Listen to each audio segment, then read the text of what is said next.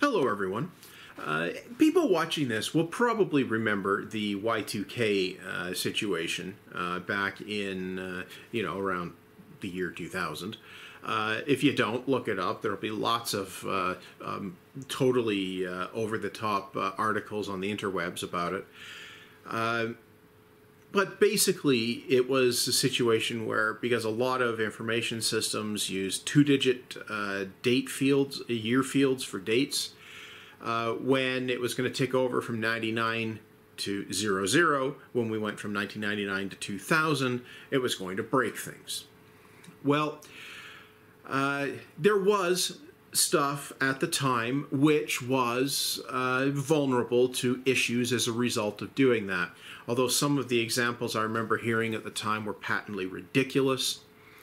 The idea that when it ticked over from 99 to 00, that your bank would foreclose on your mortgage because it hadn't been paid in 80 years or something like that, which is ridiculous, because what it would actually show is that it didn't have to be paid for 80 years, that it was paid up for the next 80 years, right? Because your payment was received, right? But that leaves aside how these systems actually worked. A lot of the critical things that people were worried about failing either didn't care about the calendar date, or they had long since been fixed, or they used a different date storage format which didn't have a Y2K issue. A lot of the problems came in data entry forms, which couldn't handle a year past 1999. They would treat 00 as 1900. Others had long since been modified to use a sliding window for a two-digit entry. So, say 45 would have been 2045, but 85 would have been 1985. Things like that. It would all depend on the specific usage.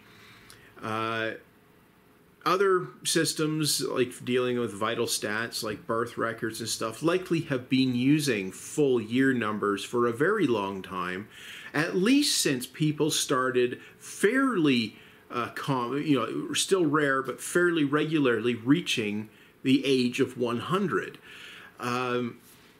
So you couldn't be certain that their birth date was always going to be no more than 100 years before. So you could have had issues as a result of things like that.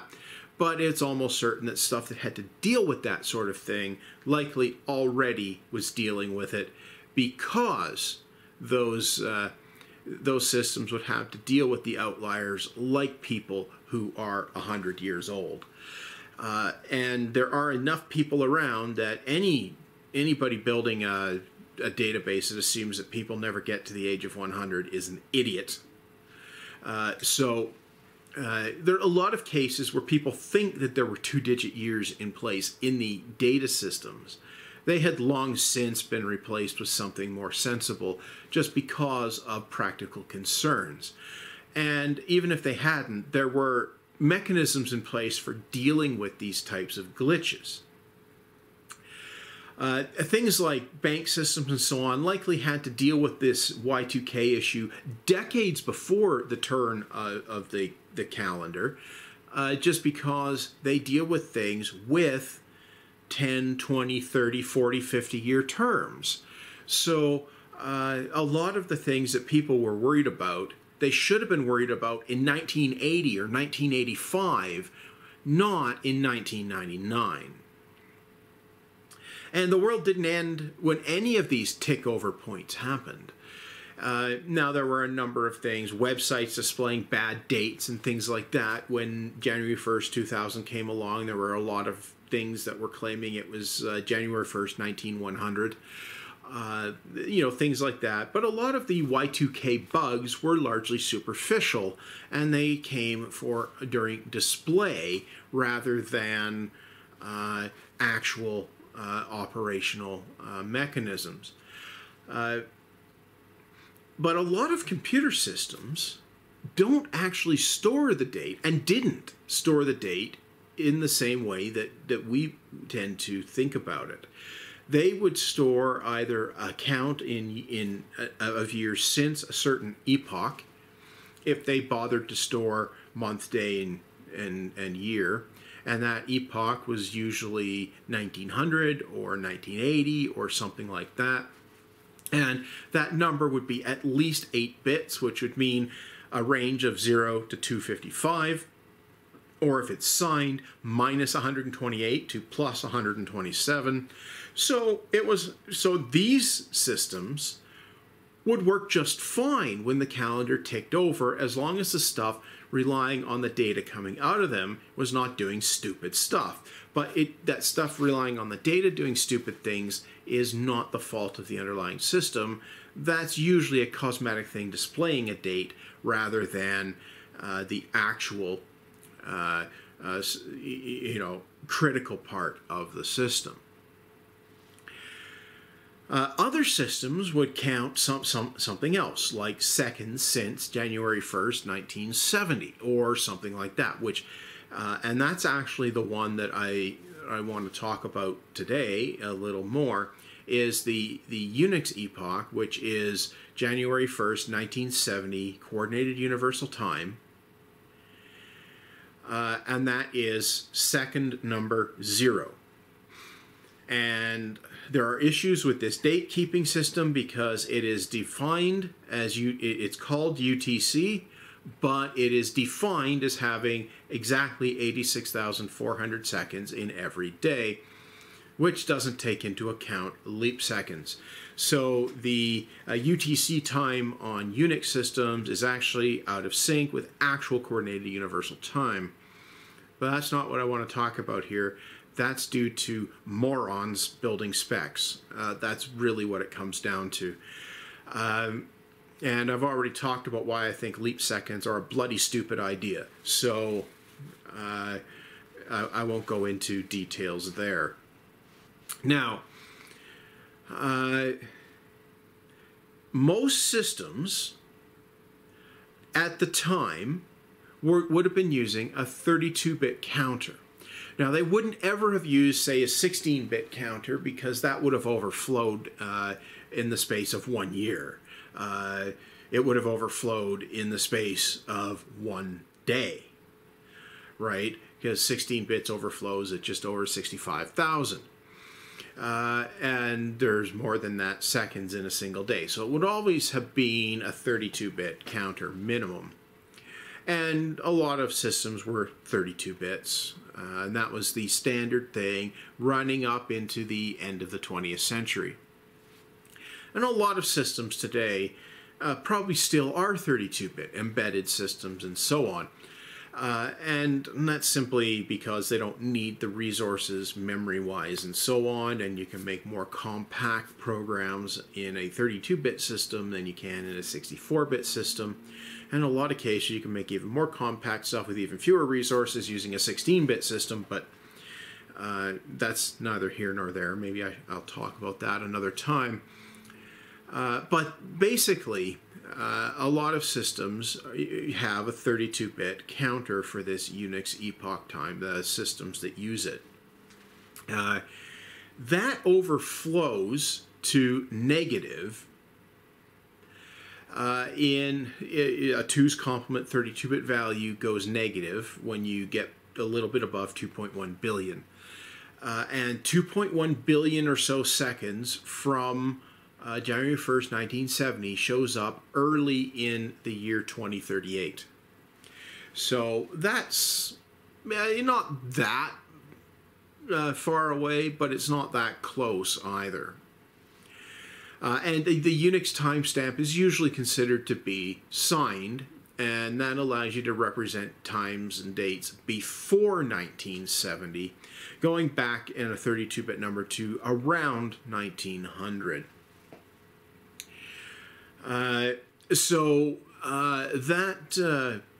That's actually a useful timekeeping mechanism. And this one, as you can see, would not be impacted by Y2K, and it wasn't.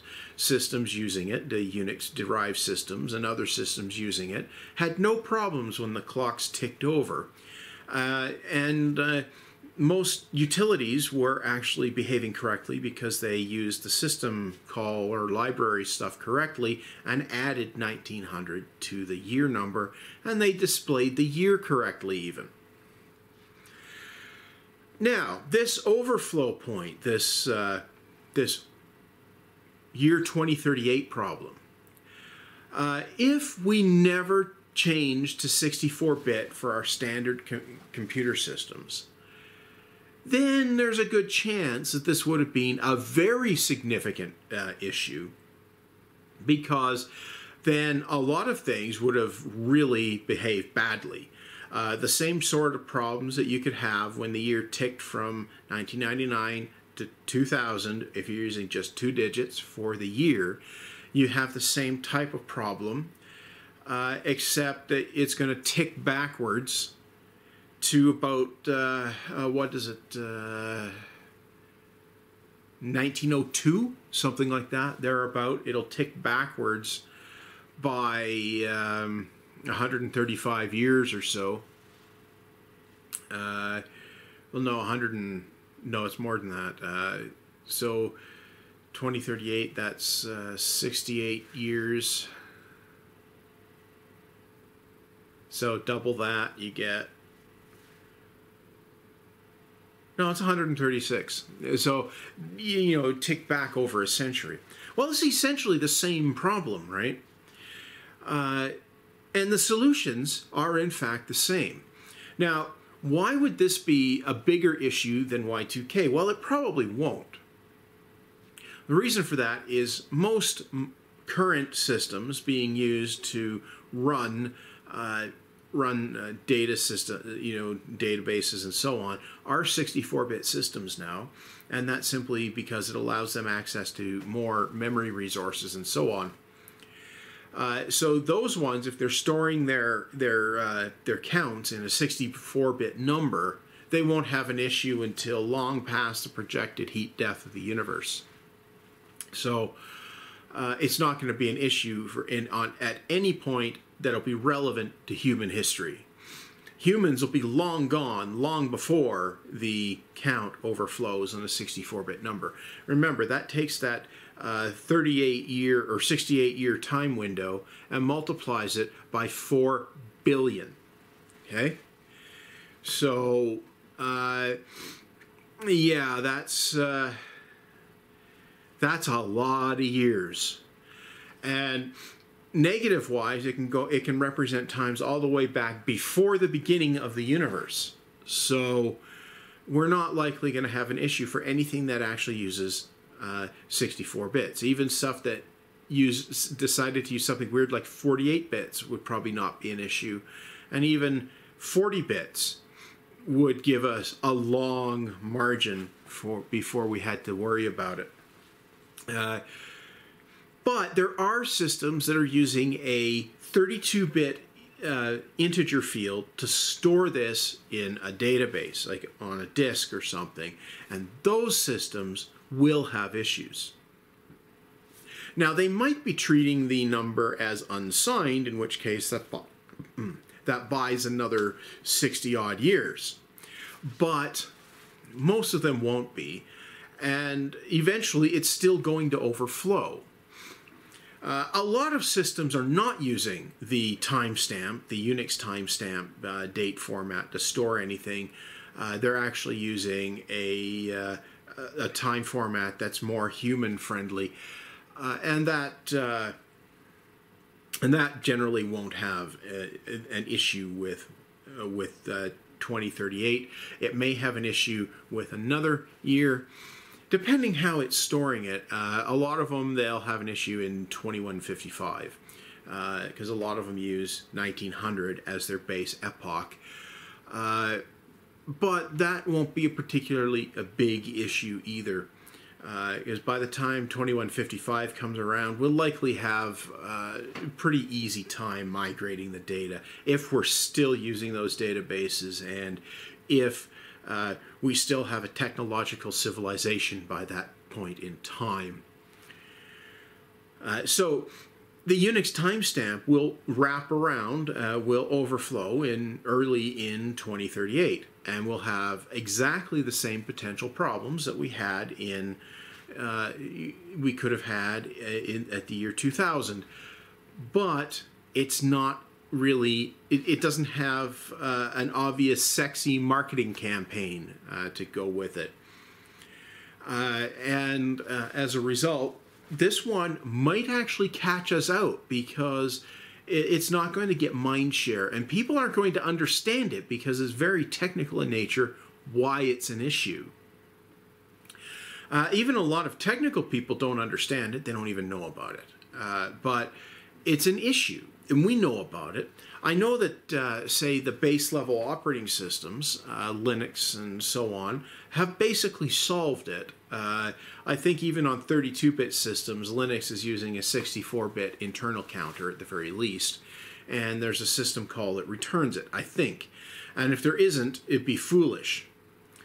And I think most other systems likely have done the same thing. Now, anyone running old versions of systems past the year 2038 will have issues with the date, but that's unavoidable. If you're going to use something that's been unpatched in 70 years, well, you kind of deserve what you get, and you should know that you're going to have issues. That said, most of these systems will work just fine. They'll just have the wrong notion of what today's date is. So, yeah, probably not a big issue.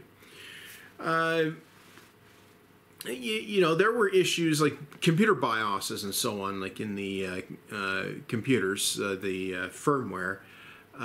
During Y2K, some of them wouldn't handle the year ticking over past 1999. They would actually return 1900.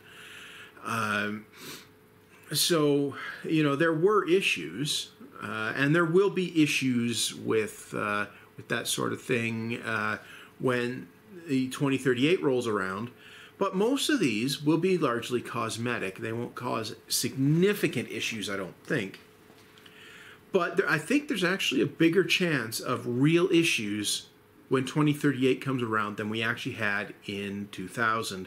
And that is because the specific nature of the problem is harder to understand because it relies on understanding binary and how Unix timestamps work, and most people don't even know what a Unix is, let alone a Unix timestamp.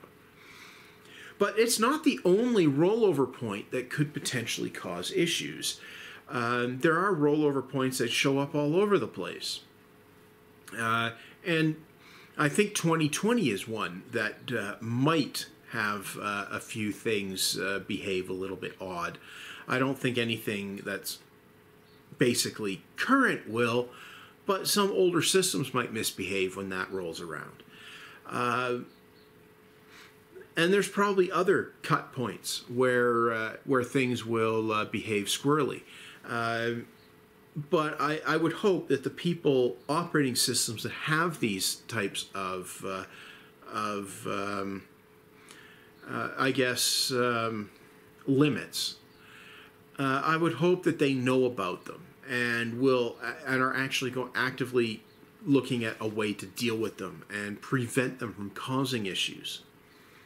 At the very least, the people building the operating systems and so on in the Unix world do know about the 2038 problem and have known about it for a long time.